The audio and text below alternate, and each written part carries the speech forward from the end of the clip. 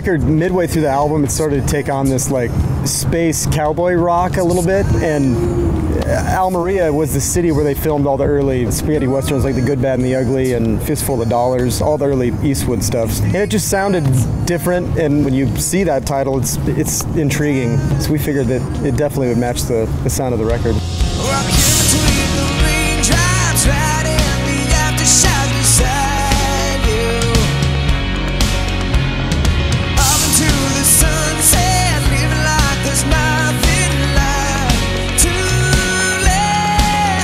This is our 6th album, and we've been doing this for over a decade now, so I think that the main objective was to just go into the studio and use the studio instead of just a recording device as more of a blank canvas, and use all of the instruments as colors and sounds and textures, and kind of just get away from 2 guitars, bass, drums, write the song, do pre-production, go in and record the song. And so I think the main fight was to kind of hold on to that spark that you had in the beginning when you were a teenager that picked up that guitar for the first time, and that sense of awe and wonder that you would have when you'd go into the studio where anything could happen. It was just kind of magical. You know, I think that over the years that kind of fades a little bit, you know, so this was our journey to kind of get back to that inspiring spark that we had in the beginning.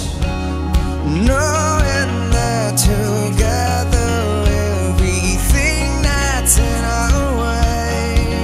The song that actually took the longest was the single Between the Raindrops that Natasha Bedingfield is featured on. That one in particular took about 3.5 months to write. It was very much like writing Hanging by a Moment, in a sense where I heard an idea in my head and I just had to throw it down on tape, and just I didn't have time to think about it, so I was just throwing like Wurlitzers down and banjos and high-string electric Nashville tuning guitars and just all these different sounds that shouldn't really coexist together. And then I just kind of left it, you know, and that's when the rewriting process started, and it was kind of a struggle to finish. It took about 3.5 months, and then all the guys came in and produced their instruments on top of the track that I made, which was kind of interesting. Usually we all kind of track it together. So, and I just think that was part of the process, just throwing all the rules out the window and just jumping on any inspired moment as it happened. Knowing that together everything that's in our way. No one really got into this to be rock stars, I don't think. I think that we just loved music. For me personally, I just started writing songs in my bedroom, you know, and I never had any ambitions of doing anything with it. And it wasn't until I played a couple songs for some friends where they convinced me to go and play a couple coffee shops, and I met a producer at the right time. So for me, it was more about just kind of documenting what I was going through in my teenage years, and it had nothing to do with the pursuit of anything else, you know? So kind of falling into it was definitely interesting.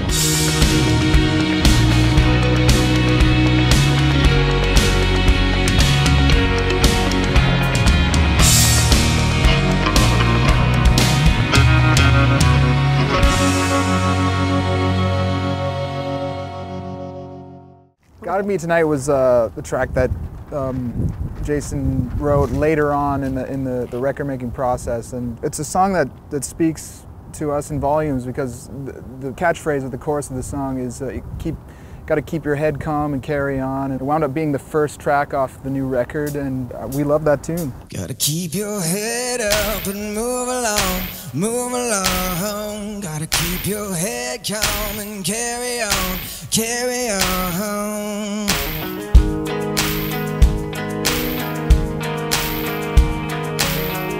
We've always strived to be a band that can just get on stage and play with live instruments and make it, you know, hope that you make it sound better and bigger than the recordings. But, you know, when we started, I think we thought we sounded good, and we didn't really sound that good. And over the years, we've been pretty diligent at making sure that when people leave our shows that they go, wow, that was a good live band.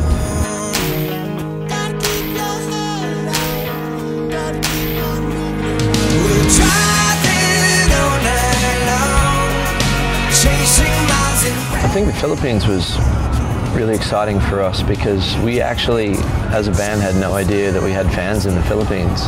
let alone an arena full of them. So, I mean, playing live is what we love to do the most. It's something we thrive on, something we really enjoy. And to get to travel the world and see different cultures that are completely different to our way of life, connecting with songs that we play together is a pretty amazing thing, especially when you have no idea that you even have a fan base over there. And we showed up in the Philippines, and it was kind of chaos actually, and it was really fun. And the show was one of my favorite shows I've ever played. You know, I'm actually really excited to go back to the Philippines. We're driving all night long, chasing miles and breaking down.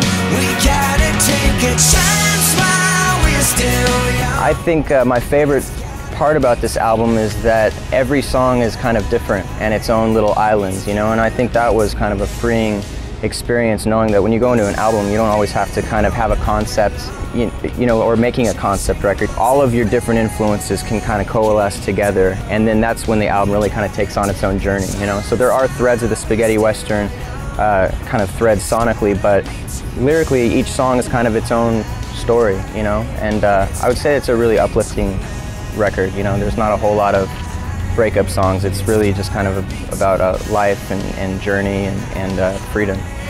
It's gotta be tonight.